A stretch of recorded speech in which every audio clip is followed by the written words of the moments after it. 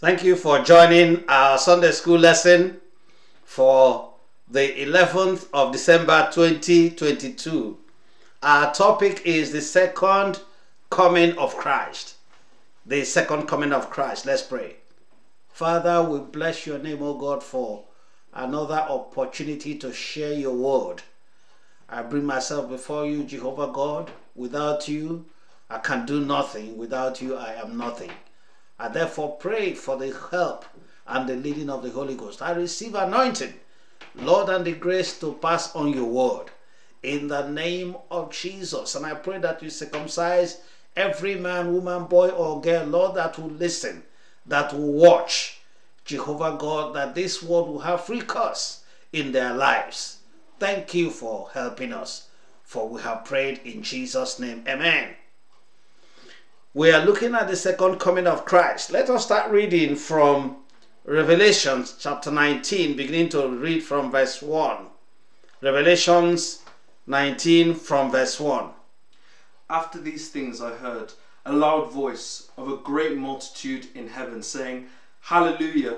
Salvation and glory and honor and power belong to the Lord our God.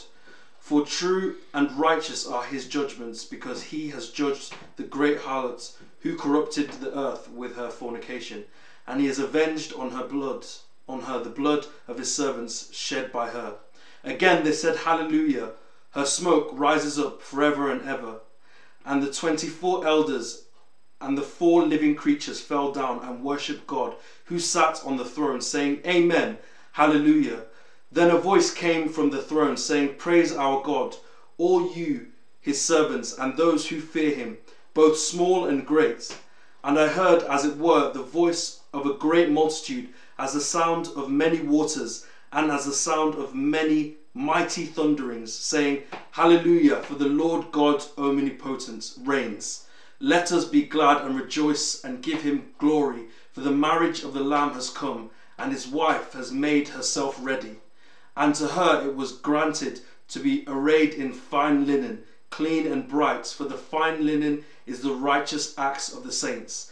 Then he said to me, Right blessed are those who are called to the marriage supper of the Lamb. And he said to me, These are the true sayings of God. And I fell at his feet to worship him.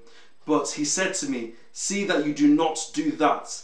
I am your fellow servant, and I am your brethren who have the testimony of Jesus. Worship God.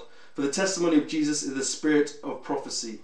Now I saw heaven opened, and behold, a white horse, and he who sat on him was called Faithful and True, and in righteousness he judges and makes war. His eyes were like a flame of fire, and on his head were many crowns. He had a name written that no one knew except himself. He was clothed with a robe dipped in blood, and his name is called the Word of God. And the armies in heaven, clothed in fine linen, white and clean, followed him on white horses. Now out of his mouth goes a sharp sword, that with it he should strike the nations, and he himself will rule them with a rod of iron. He himself treads the winepress of the fierceness and wrath of all the Almighty God. And he has on his robe and on his thigh a name written, King of Kings and Lord of Lords. Then I saw an angel standing in the sun, and he cried with a loud voice, saying, All the birds that fly in the midst of heaven, come and gather together for the supper of the great God, that you may eat the flesh of kings, the flesh of captains, and the flesh of mighty men, the flesh of horses, and of those who sit on them, and the flesh of all people, free and slave, both small and great. And I saw the beast, the kings of the earth, and then their armies gathered together to make war against him who sat on the horse and against his army. Then the beast was captured, and with him the false prophet who worked signs in his presence, by which he deceived those who received the mark of the beast, and those who worshipped his image. These two were cast alive into the lake of fire, burning with brimstone. And the rest were killed with the sword which proceeded from the mouth of him who sat on the horse, and all the birds were filled with their flesh. Praise the Lord. Read 20 verses 1 and 2. Then I saw an angel coming down from heaven, having the key to the bottomless pit and a great chain in his hand. He laid hold of the dragon and the serpent of old, who is the devil and Satan, and bound him for 1,000 years. Okay. Praise the Lord. The events of the end times can be quite confusing. That is why even among Bible scholars, it is still difficult, I must say.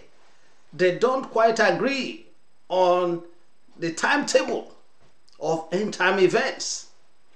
But what we are going to share today is what is agreed, what is believed by majority of believers.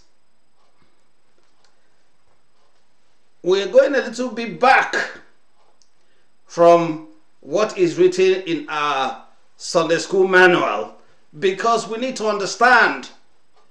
We need to have a kind of balanced knowledge or something close to it.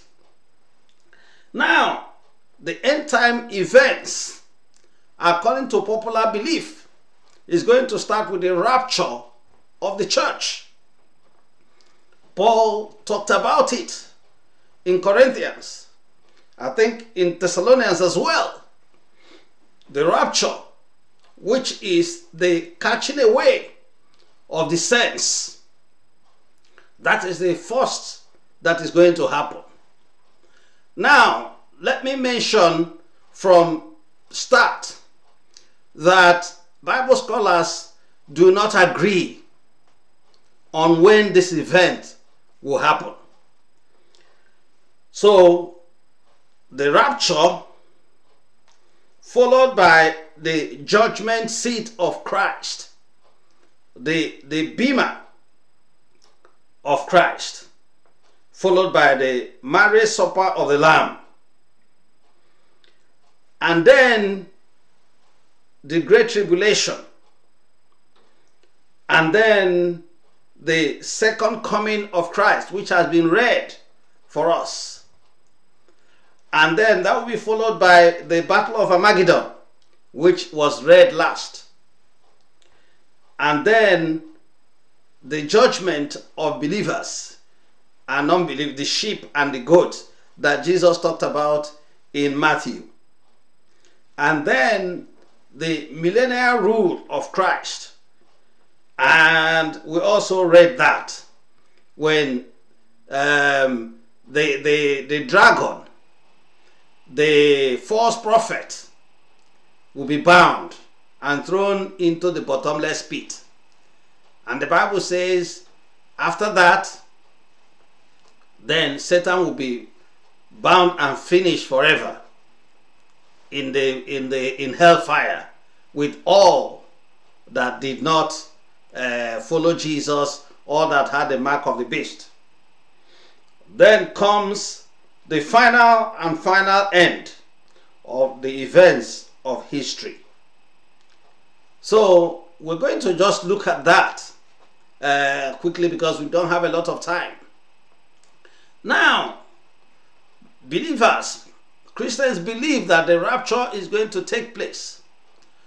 And like I said before, it is Christians in good standing. Paul says it will take place in the twinkle of an eye.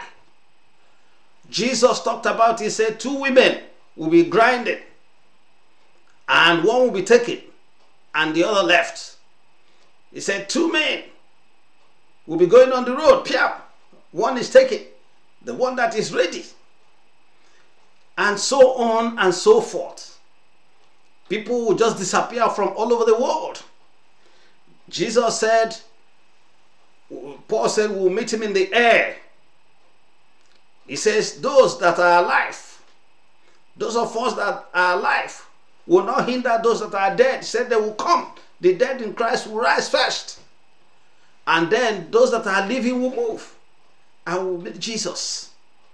That is the rapture. Like I said before, that would then be followed. As soon as that happens, then the church will be in the the world will enter the tribulation. But 3.5 years of minor tribulation. It is during that time that 3.5, there will be an agreement between the Jews and the Antichrist. The Antichrist representing Satan the dragon and the false prophet. So that will happen. Persecutions will start. People will start taking the mark of the beast 666. And then 3.5 years into that. But during the 3.5 years, Israel, the Jews, would accept the Antichrist as the proper Christ. That is not to say as we speak. Can you just switch it off? As we speak, a lot of Jews know that Jesus is actually the Christ. And there are believers of Jews that are Christians. Of course, a lot of people in government and the state of Israel and so on and so forth do not believe that Jesus is the Messiah or the Christ. They're still waiting for the Messiah. Therefore, once the Antichrist comes, he will sign an agreement with Israel and they will recognize him as their Messiah, unfortunately. And when that happens, they will be deceived and you start acting. And there will be agreement with all the governments of the world. There will be one world religion. Already the movement is started. There will be one world religion, the Jewish religion. Some people on the Christian side, the Muslims, the Hindus, the Sikh, and all of them already they have met. And sometime this year, sometime this year, I think it will now be next year, an agreement will be signed between them. We are all one. They will say we are all one. We worship the same God. And therefore there is no need. Let us come together. And there might be a place where everybody can go and worship. And so on and so forth. And the Jews will raise the temple. And they will start their worship then. Unfortunately, after the minor tribulation, 3.5 years, the Antichrist will now desecrate the temple. That is prophesied by Daniel. That's also talked about by Jesus. The abomination of desolation.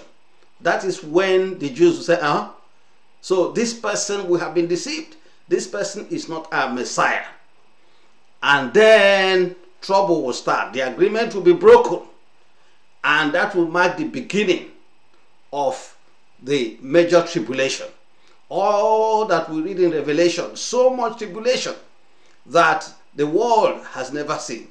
And some of the Jews who will now recognize and say, look, we're not taking the mark of the beast because you are not our Messiah.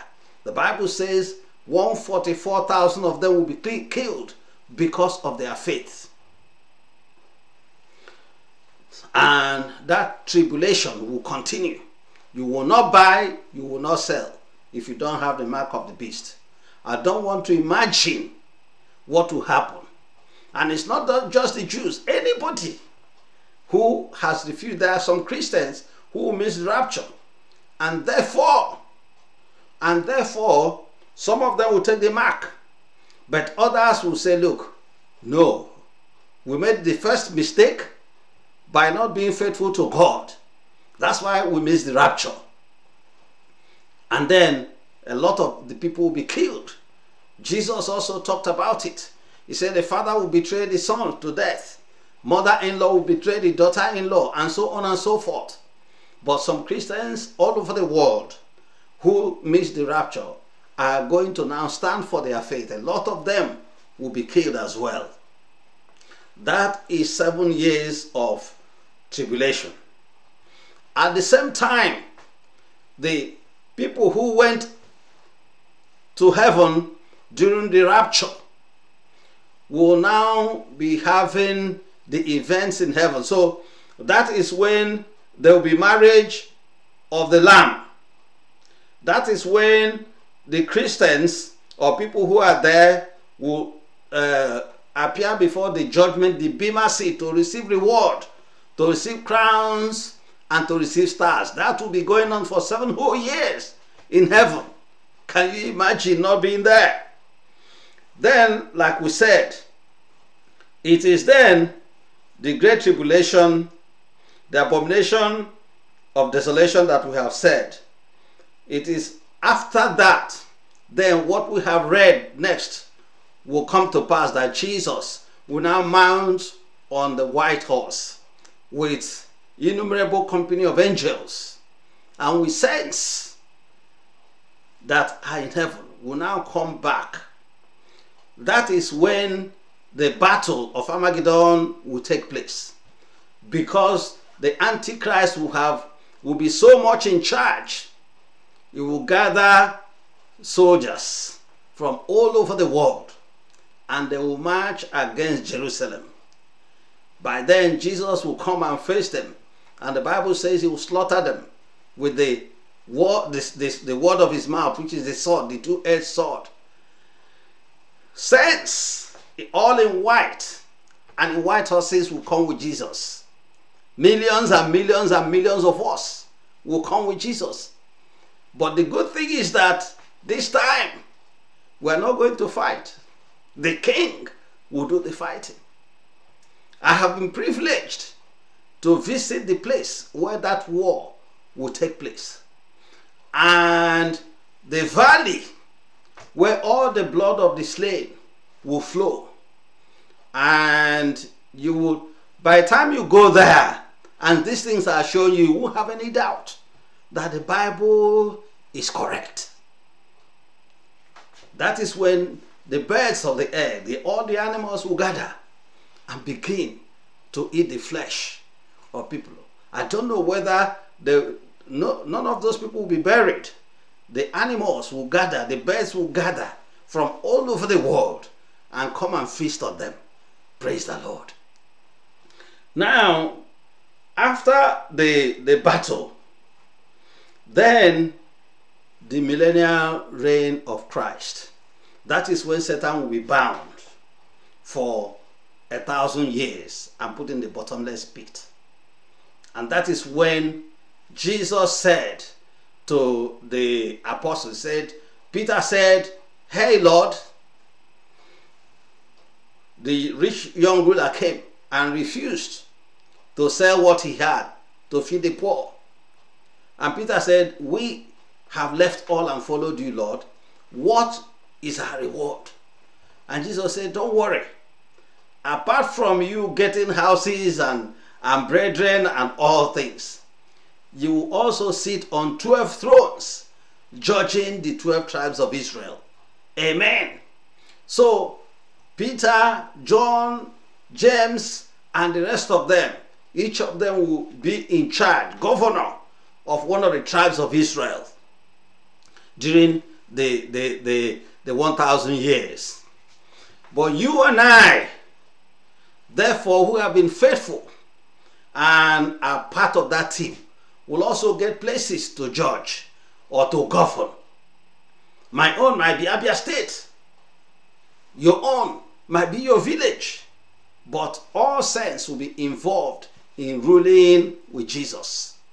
That is how it will be for 1,000 years. And then after comes the end. Satan will be loosed for a few more, for some time, deceiving and being deceived. Deceive more people, and then the final end will come. The new heaven and the new earth wherein dwelleth righteousness. Now, like I was mentioning at the beginning, there are some school of thought knowledgeable believers who believe that the rapture will take place not at the beginning of the minor tribulation, but at the middle. That is, after the minor tribulation of 3.5 years, then the rapture. Others believe that all believers alive will go through the 7 years of tribulation. And if you look at the scriptures, there's also enough to convince some people. So they are not just believing. But whatever the case, there is something that we have to take home for this, even if it's so complex that you and I don't understand it fully. But there is something to take home. And what is it? It says these people that ride with Jesus have white raiments, which is the righteousness of the saints. And Peter said, seeing that these things will be so, what kind of believers are we supposed to be? Seeing that signs are being fulfilled. Seeing that in Revelation 13, God talked about the number 666. And he says, without it, nobody will buy or sell. Seeing that already the chips are here, and all their studies have shown that you put it under the skin of the hand and use it to operate your computer, use it to operate your bank account. When you go to the supermarket to buy things, it won't be I give you cash and you give me cash. The cashless society means that nobody will be using cash then, because you have the chip that contains all your information. The kind of chip that is in the bank cards, ATM cards, the kind of chips that is on the mobile phone, that is what we are talking about. Every ATM card has it. Look at it. That yellow golden part. That's it. That is why I can go to the ATM, slot it in, and it knows my name. It knows everything about me. And then I just slot in the PIN number. Already, it's been outdated. There are companies, especially in Belgium, I think it's in Belgium where they've started it, and they've done the study that they just, instead of having your card, it is just injected there, and you just the way you can use your bank card to buy things in the shop. That's the way, just a pip, and the door would open, pip, and your computer will recognize it. That is what is going to be happening in the shops. It's already been tested. And you will say, this big chip, how does it enter? It becomes so tiny. It's as small as a grain of rice. That's all. So all they do is train whoever is giving it. And it's very simple. Take a syringe, draw it in a syringe. Just put a syringe there, like you're giving injection or you're taking blood, and just inject it. That's all. And it stays under the skin. Finish. And that's all you need. It is already been tested and perfected. If there's no other sign that we should take note of, that one is one of them. There is a video that is trading on Facebook that I saw just yesterday. The Bible says that in what's this river? Euphrates. That there are 4 fallen angels that are there at the bottom of the river Euphrates. And that when that time comes, they will come up and there will be instruments that will be used to torment people during the tribulation, during the Great Tribulation. And there's a video that is trading part of the Euphrates River as the Bible foretold, because that's going to be the route that the armies of the nations will take to go and try and fight Jesus. Why Israel That's a different thing. Time will not permit us. But they said that part of that river, and there are tunnels. There are tunnels at the bottom of River Euphrates. And the kind of sound that are coming out of there, like dragons, as the Bible described those angels, are coming up. And people suspect that those are those fallen angels that are there, that are going to come up. That's the second very serious sign. And there are so many other ones. There are so many other ones that we will not have time to discuss now. Where will the second coming find you?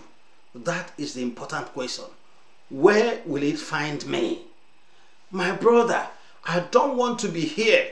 If the rapture is taking place before the tribulation, I want to go on the first bus, meet Jesus in the air, go and attend the 7 years of the marriage supper of the Lamb, come back with Jesus to fight the war of Armageddon, come back with Jesus for the 1,000 millennial rule, stay with Jesus in the new heaven and the new earth. Anybody who misses that for whatever reason will end up either taking the 666 and ending up in hell with Satan. My brother, you don't want to miss that. You don't want to get involved at all in that. God give you the grace. God give me the grace. If you have not given your heart to Jesus, do it now. If you have given your heart to Jesus, stop living carelessly. Stop participating in sin. Jesus might just come at the time when you are not ready. And how terrible that would be. Let us pray. Pray this prayer after me with all your heart. Dear Lord Jesus Christ, I have heard your word again today. I am sorry for my sins. Forgive me. Cleanse me with your blood, because you died to save me.